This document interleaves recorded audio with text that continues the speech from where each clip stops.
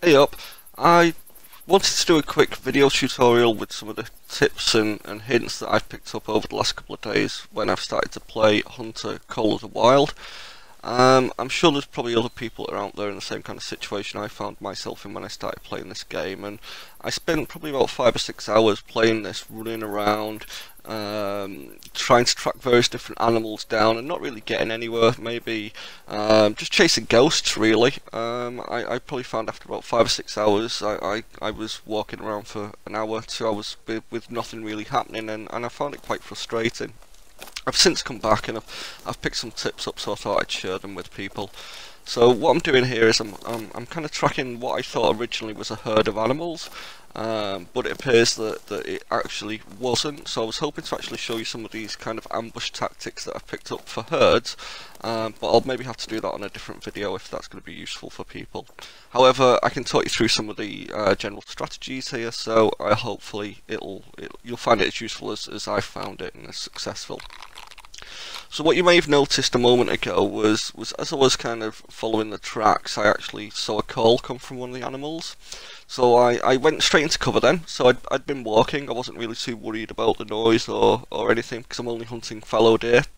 So I went into cover and I used my fallow deer caller. So to get that you need to be level 5.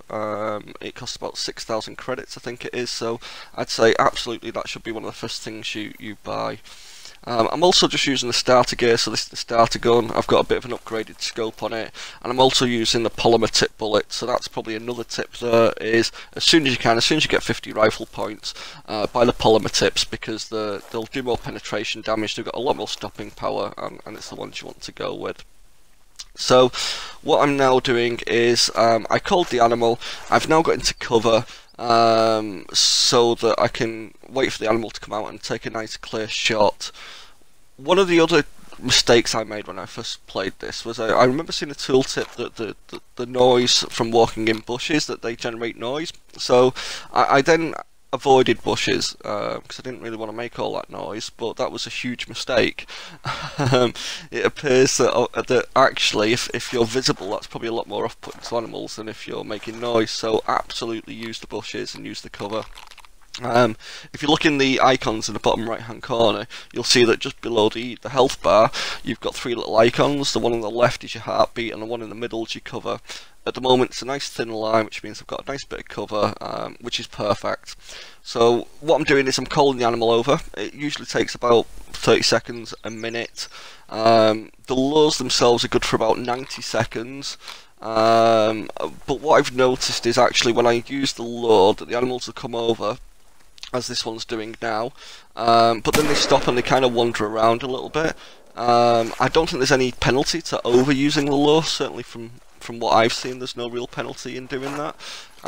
If anything, when they do kind of stop for a second to wander, I think it tends to call them over a little bit faster, so I don't think there's really any problems with overdoing it. So as you saw there, I took my shot, but me being a terrible shot and not the greatest FPS player, I didn't really hit it. I was going for the heart and I missed. So now what I've done is I've kind of used the lure again to call it back over. So another tip, when I started playing this, I kind of assumed that when I took a kill shot and I killed an animal, or I tried to kill an animal, that would scare all the animals away in the area and that they wouldn't come back. That isn't the case either. The way that the AI seems to work is that actually if the animals are in that area, they tend to run off from maybe about 50, 100 meters or something like that. But then kind of stay in that general area. So the lures are good for about 200 yards, 216 yards I think it is, 200 meters. What you can actually do is you can call them animals back over, so as long as you're not kind of making too much noise and you're not too conspicuous and you're in cover, then you can actually use that lure once they've scattered. So you can take your kill shot, or you can make a shot and miss. They will scatter.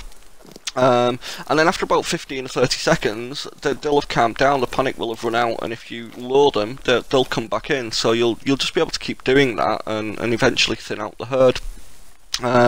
So So it's absolutely a really useful thing to do. Just because you've killed one animal, or you've spooked one, or you've took a shot and scared them, doesn't mean that you then have to go chasing after all the animals and keep tracking them down. Stay in that area, use your call, and they should come back.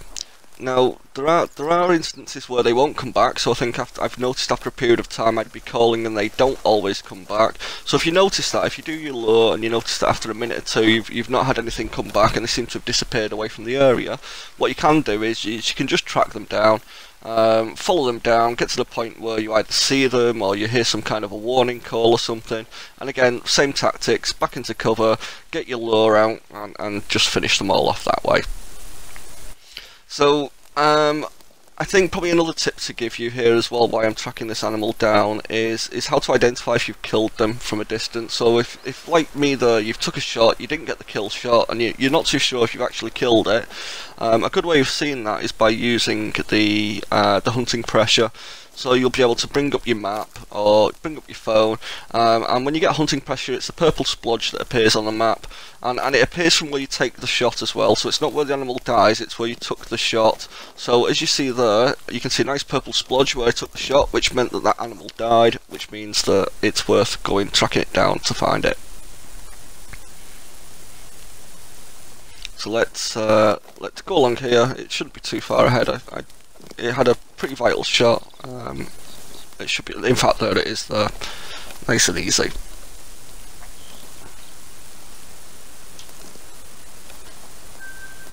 So I was going for the heart shot before. It looks like I just, well, not just missed it. I missed it by quite a bit. But we got it in the end. So the trophy value is all right. But yeah, the instant kill isn't good. So as I mentioned, you can use this tactic. So I was hoping to show you an example of this with a herd to call them back in. Unfortunately, this video wasn't that. So as I said, if it's going to be useful, I'm happy to kind of share that. But yeah, it works well. So as you can see there, I've actually got quite a few kills in there. If we look on the map, you'll see the purple splodges are the hunting pressure. The brighter the splodges, the more kills that were done in that area. And this is where I was kind of hunting the herd earlier. There's multiple kills there, so it's brighter. And I was using the same tactics that I talked about there. Was going to cover, call them over, go into cover, take a kill. When they scatter and run, give it 15, 20 seconds, 30 seconds, something like that. Keep loading them back in, and they'll just come back in, and you can just keep killing them. If you look on my hunting log there from about 5 o'clock onwards, you'll see there's two sets of kills. There's one where I saw the herd initially. I think I made about 4 kills. I then couldn't load them back in. They seemed to have wandered on a little bit more. I tracked them down and finished them off where I think there's about 8 kills after that. So it works really good. I've had a lot of success with this. It seems a lot more effective than just tracking animals down and killing them. So by all means, track them down. I think if you can find a herd at that point, then get into your bushes, get into cover, lure them over, and use that lure tactic to bring them in and kill them all. I hope it